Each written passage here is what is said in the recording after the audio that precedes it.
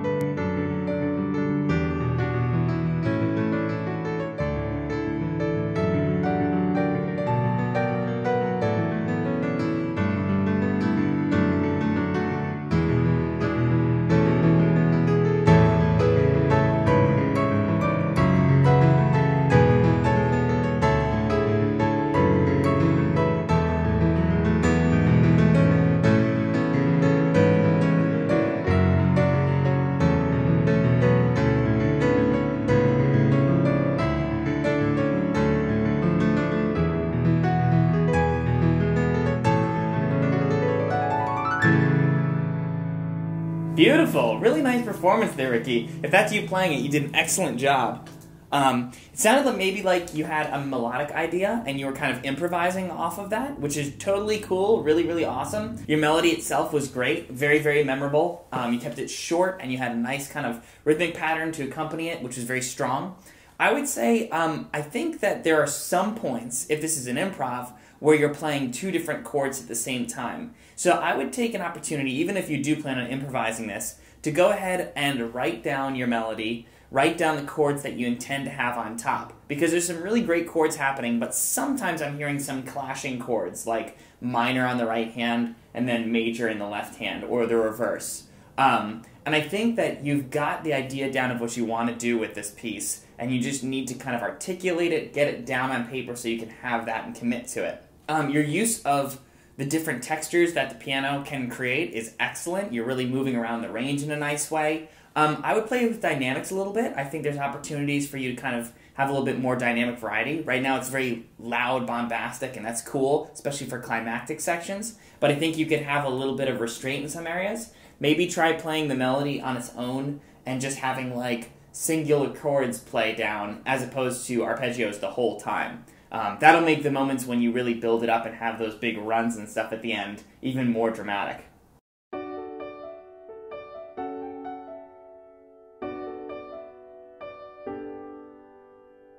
But really excellent composition. You did a great job. Your performance was solid too, so keep up the great work. Next we have Sasha Arnold's Untitled piece with a PDF to accompany.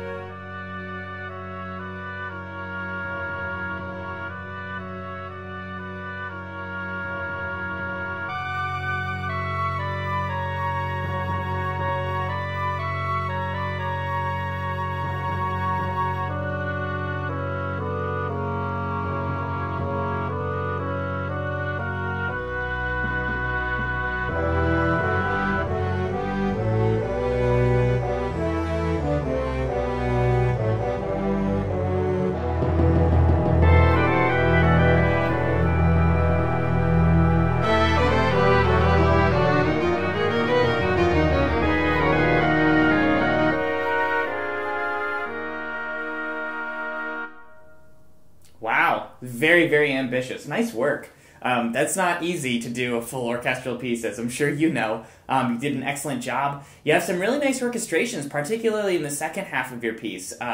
You're doing a really nice job playing with those woodwinds. I'd be curious to know if you're familiar with woodwind writing at all, or woodwind playing, because that in particular was very, very strong. I have a couple slight comments based on the whole thing. I would like to hear some kind of a melody or a theme that can be developed. There's things that are happening in the second half that are great. Ba-da-da-da-da-dum. There was things that you were doing sort of like that, woodwind lines that were being repeated, and that was excellent. I think I would have liked to hear that a little bit more in the beginning. And again, this is me just on one listen, so maybe there are motivic things that you're doing that I'm not picking up. But I think some kind of a bold opening statement with a melody that carries itself through would be nice, because it would give our ear kind of a way to lock into a piece that has so much orchestration. It would be able to carry us on this journey. But the way that you're shifting through harmonies, again in the second half, really, really nice. I would also be aware of the fact that brass, wind players, those kinds of instrumentalists need to breathe. And I'm hearing a lot of long, sustained lines, like in the horns, and some of the woodwinds too. And I would just be aware of where they're going to actually need to breathe, and try and factor that into your writing. Of course, like good brass players, good wind players, they'll breathe when they need to. They're not going to pass out on the stage. But if we can factor it into our writing in orchestral music, particularly when it's virtual, it makes the whole thing sound a lot more realistic and more idiomatic to the instrument. Same thing goes for range, too. You have a lot of kind of like big starting points that are very high in the horns, and it can be a little difficult without a warm-up for those horns and some other instruments to just hit the stratosphere right off the bat. So oftentimes we get like melodic lines that lead them up to that moment, so that they're not having to just nail a high note right at the beginning. I'd take this for sure. If you have any friends who play these instruments, take it to them, see what they think about their specific part, because it'll give you some really great insight into orchestration for those particular instruments. But really, really nice work. Loved it. Next, we have Sam Asghter's Pink remix. Now, I can't play remixes on my channel because it's going to get flagged. You know how YouTube is. But if you want to listen to this, I've uploaded a SoundCloud link with his track. That way you can check it out. So I'm going to listen to it now, and I'd recommend you go listen to it beforehand.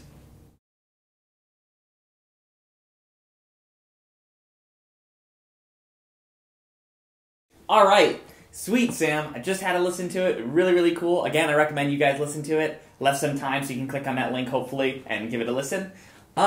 Really, really nice. I like the influence of typical like electronic dance music, the way that you've pulled things in. You're doing some cool effects like reverse things with those reverse kicks, which is really nice. You have some nice silences that are going on in between all of the action you have in your remix. I would recommend spending some more time working on the mix itself, because I think there's things in the mix that can be improved a little bit. When your drums come in initially while Katy Perry is singing, is it Katy Perry? It's Pink, sorry. When your drums come in initially when Pink is singing, initially it's like a little bit too loud in my opinion. I think it's so loud that I could tell where your remix began and where her song ends. And typically, I think with remixes, you want it to feel integrated in a way that it feels like it could be another version of the song. You know, even if you are taking your own interpretation, the mix elements we want to kind of keep cohesive together. So ways to do that, I would pay attention to the way that they're using reverb in the original track and try and reflect that in yours. Your reverb is a little bit more dry, I'm noticing, than the pop song. So like on those snares in particular, you want to have big, expansive, boom, like big, explosive snares with long reverb tails. Not always, of course, but just to kind of fill in the space that you have in your piece. Also, I think your kick, it's very punchy, which is nice, but I think it's a little bit, maybe to my ears, too acoustic. It sounds like maybe you took a drum kit, kick drum, and reversed that. I would see if whatever your DAW you're using, if it has some electronic-y sounding drum kits, because that could work better for this sort of remix style thing. In Logic, it's called Ultra Beat, but there's plenty more out there. I'd play with that. I like what you're doing with the strings. I like what you're doing with the kind of synthy sounds. Again, I think there's mix opportunities. I'm not really hearing any synth bass, and I think that would be a huge addition to this piece, to have to accompany kind of those like prominent synths that you have in the remix section. Also strings too, I'd push them a little bit farther back because I think what you want to kind of have is like, you want to have like this synth just be this wall and everything else kind of like goes away and then pulls back. Again, that's a matter of automation and volume mixing too, which can be really helpful.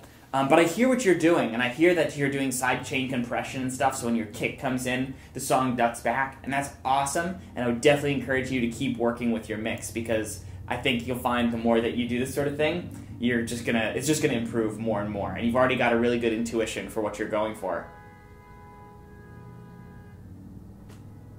So definitely keep up the great work. Thanks for your submission. Next we have Scott Murray Coors, and he sent a video as well.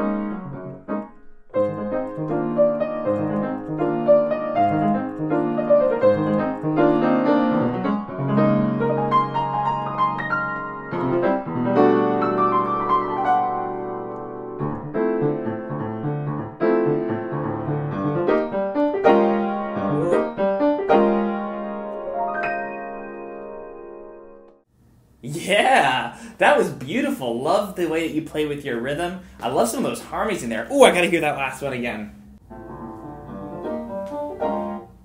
Ooh, what is that?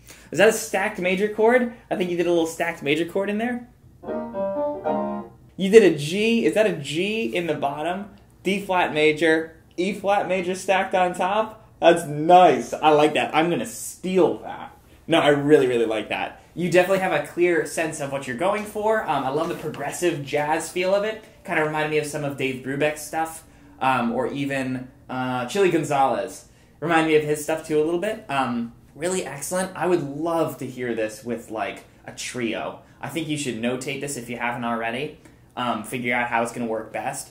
Give some of those bass line stuff to an acoustic bass player or an electric bass player, and give it, oh man, like some brushes or something on this would sound so nice.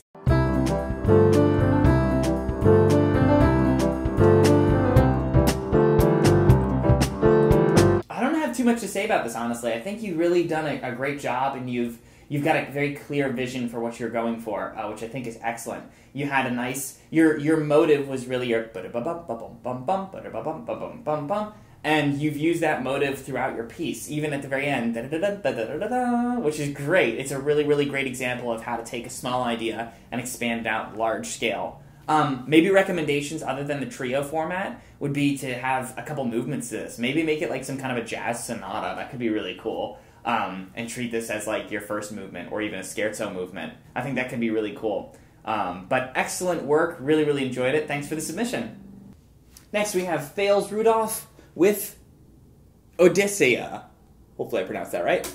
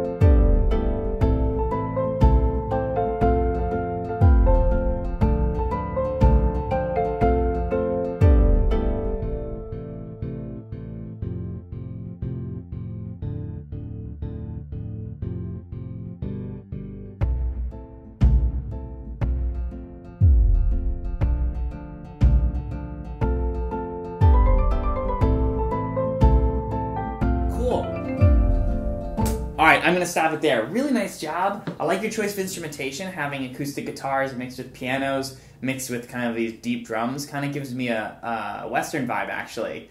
Something about it has kind of like a frontier-y or bad cowboy sort of feel. I also like how you varied up your drums, so it's not just boom, boom, boom. You've actually done, it sounds like 4 different hits, or maybe 3. So you have like boom, bigger hit, boom, boom, like low hit, which is great. And that's a really nice way. I've talked about it in a previous one. A really good way to vary up the drums, keep it interesting.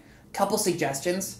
I like the melody. I like how you're playing with kind of this feel between stuff that's swung and stuff that's not. I think that's actually really nice. When you get into those low voicings in the piano and the guitar and the strings, that low D minor chord, that's a little bit low to use a closed voicing. So that's where I would recommend opening up the voicing. And I know I talk about voicings all the time, but it's a very common thing that a lot of people don't realize they can capitalize on when they start composing or improvising, is those voicings. Is when we get below a certain point registrally, and we start hearing those closed voicings, it can sound a little bit muddy. So what we do is when we get past a certain point, we decide to open it up. And again, I've talked about it, but that D minor chord, instead of voicing it D, F, A, voice it D, A, so 5th higher, and then F.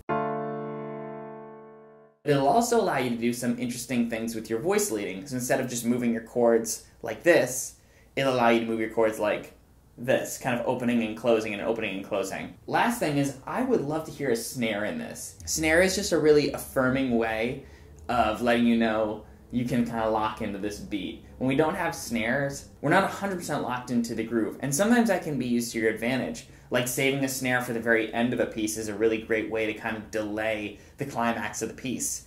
So I would love at the very end of the piece, maybe drop the drums for a second and have it dun dun da ba da ba da ba da ba bum ba dun and then finally hit that snare. It'll be a really rewarding experience for your listeners because they'll finally get what they're expecting to hear. So really great submission. Thank you.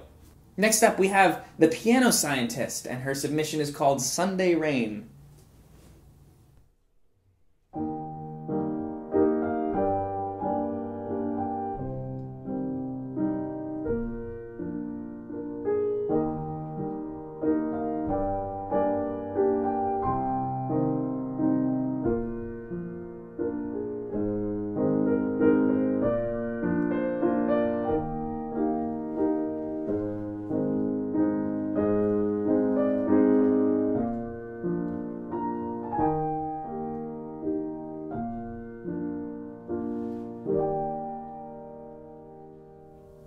Yeah, beautiful. Really nice job there. I like how you ended with that major 7th chord.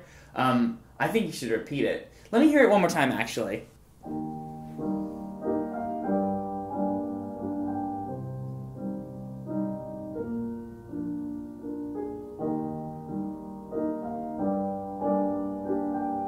Nice repeat.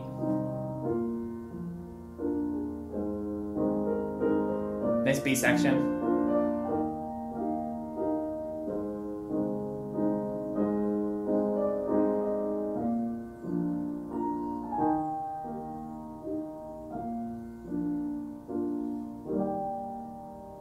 Okay, I think there's opportunities for you to take a little bit more chords than your 1, 4, and 5, because for the most part you're kind of moving 1, 6, 4, and 5. The standard chords, totally fine. I think there's opportunities to reharmonize it as you go on, maybe even to use some borrowed chords. I was hearing, like, in your B section, to create some secondary dominance. Secondary dominance means using major 5 chords of other non-key center chords. So, for example, you're in E flat, it sounds like.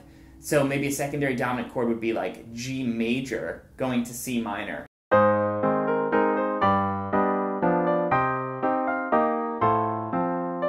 So it gives us the feeling that we're in a different key temporarily before we move back. A lot of Chopin's music does that. It's a very, very common technique throughout all music, but it sounds like the kind of vibe you're going for is like a Chopin-esque vibe. So I would say, check out some of Chopin's music, do an analysis of the chords that he does, and see how he brings the chords in all these different directions so that the resolution back home is much more satisfying. The whole point of, chords, harmony, reharmonization is storytelling. In the same way that melody can tell stories, harmony can tell stories too. Certain chords can sound, comforting. Certain chords can sound foreign.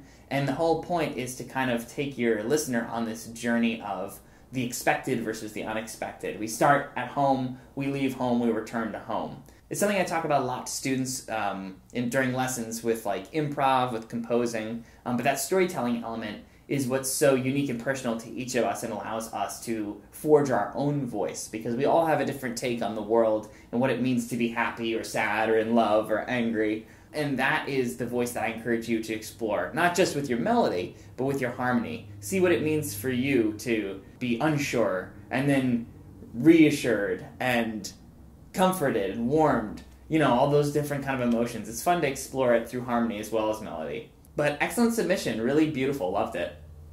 Our next submission comes from Tim, and it's called A Sea of Ice.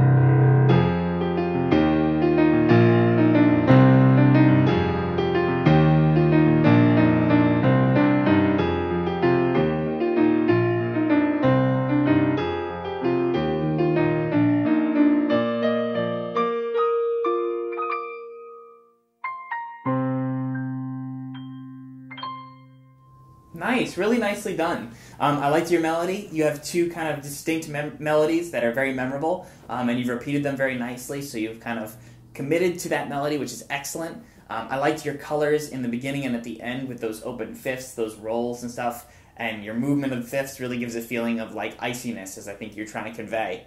I think there's a huge opportunity for you to play with inversions a lot, and here we go again, Zach. Stop talking about voicings. I can't stop talking about voicings and inversions because they're so important and have such power that I think people really don't realize. So as an example, I'd love to talk about your piece in front of the piano and talk about some of the inversions and voicings. So my setup is down, so I'm doing this with my iPhone, so sorry if it's shaky, but let's take a look at your 4-chord progression here. You've got F minor, and then you've kind of got an E flat major, and then you've got a B flat major, and then you've got C minor. Now those are all closed position chords, meaning all of the notes are as close together as possible. So if I were doing it in 3-note triads, it would be like... Now typically we don't like that kind of motion because we're jumping around a lot, and it's not the best kind of voice leading we could have. The best voice leading would be where we have the least amount of movement between the notes as possible. So we would take maybe our F minor chord. Now we could still do this because everything's moving a step. Not perfect because a lot of things are moving in ways we don't like parallel fifths that I talked about. So what we could do is move, instead of this E flat like this, we could do the first inversion. Just moving all the notes up one step. So now that allows us to do our B flat major, or to do our B flat major in the second inversion, meaning up 2 steps. So B flat, first inversion, second inversion.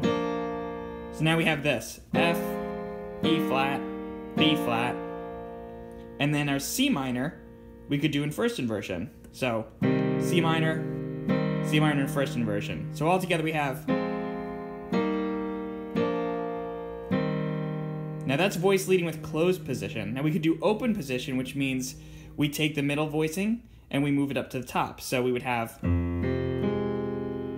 So all together we could do something like... And then do closed. You see the possibilities become really, really open when we start playing around with inversions and voicings in different ways. So instead of doing the whole time, we can vary it up a little bit.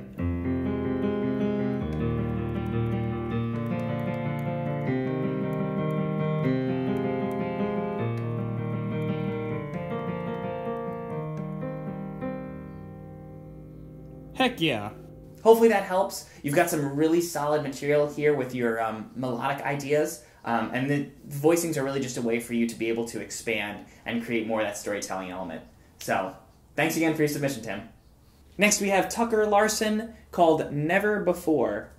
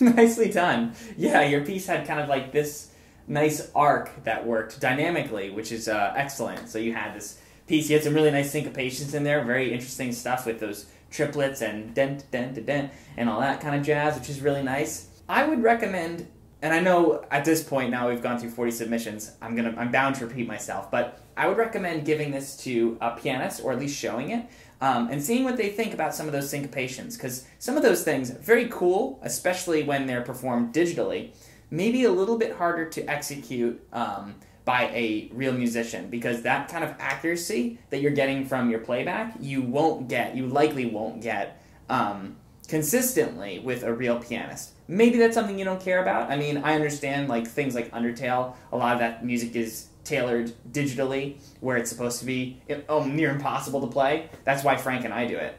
But maybe just something to be aware of. Those syncopated patterns can be sometimes a little bit difficult for people. Also, I'd be aware of your range. I'm hearing some rolled chords and stuff while you have your patterns going on, and to me that's saying, okay, I'm hearing 3 distinct things, so this is probably intended to be a piano duet. If I'm wrong, then just make sure that what you've written is playable, or go in with the intention that this is not intended to be a piece that's going to be played by a real musician. It's just a performance piece that's played on a digital piano, which is totally fine. Or, if you want to be a little more artsy, think about, well, a pianist has 2 hands and he's doing this and I want these rolled chords, maybe just give it to another instrument. Give those brum, brum, brum to a harp or something like that, a guitar. Something that'll kind of make it feel a little bit more realistic with what different musicians can accomplish. Also, in terms of register, again, just make sure if you have your melody moving somewhere that you don't have chords that are overlapping directly on top of it. You want to keep those out of the way, which you're doing a pretty good job of. You have them mostly in the high end while the melody was there. Just something to be aware of if you weren't already. But nice submission, really, really cool ideas. And our last piece, the last piece of the composition submissions. So crazy. It's by Una Maduna, and it's called Challenger X.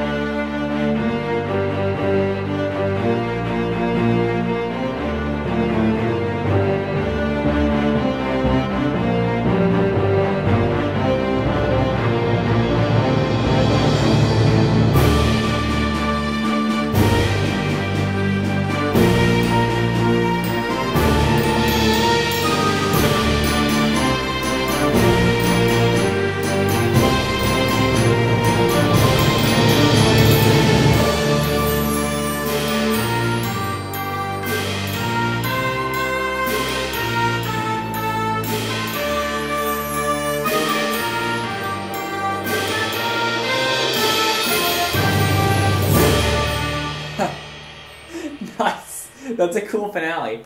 Really nice. I love your percussion writing. I thought that was really nice. You did some really cool things with your orchestration. And it was interesting because your whole piece was really one melody. And so you were varying up the orchestration as the melody was going on, which I thought was really nice. A couple suggestions. Number one, I think your reverb tail is a little bit too long. It's starting to muddy up some of your harmonies early on in the beginning of the piece. I would make sure that your reverb tail for orchestral music isn't longer than 3 seconds, and 3 seconds is pretty long too. This is my personal preference, but I tend to go somewhere around 2¼ seconds, just because I find that it gives it a nice tail without drowning out the sound. Also, I would find ways to vary it up. If you're going to do unisons, you might consider adding some harmonies in some places just to add some context to the melody. Melody without harmony, it's okay, but it loses context after a while. It starts to just feel like one wandering thing. And so sometimes harmony can provide some emotional context, whether you want the thing to feel like an Darth Vader evil theme, or if you want it to feel like something triumphant. There's a lot of ways that we can kind of change the context through harmony. Also, with your percussion, I would suggest finding ways, as opposed to just reinforcing the melody, find ways to use percussion as a counterpoint to offer something different than the melody. Dum dum dum dum dum dum dum dum dum dum dum dum dum dum dum dum dum dum dum. The percussion section almost is like a melodic instrument in itself. Even if it's not pitched, it still has rhythmic power. And so we can use percussion as a way to offset some of the ideas presented in the melodic section. We're looking for gaps in the same way that we would look for gaps with a counterpoint melody. And that makes it, when they actually do align and play together, bum, bum, bum, way more effective than having them play together the whole time. Also, I would study some orchestral mixing and just know that things like triangles are going to be a lot more wet in the room than something like the strings because of the placement. We have triangles way in the back of the stage, and so they're going to generally be a little quieter and also a lot more buried in reverb. If you're using a notational software for your playback, then you might not have that kind of power of mixing, but it's just something to be aware of for your writing, and also for if you ultimately decide to give this to a DAW like Logic or something like that, and you're going to do a more polished mix of it. But really, really nice work. Great job.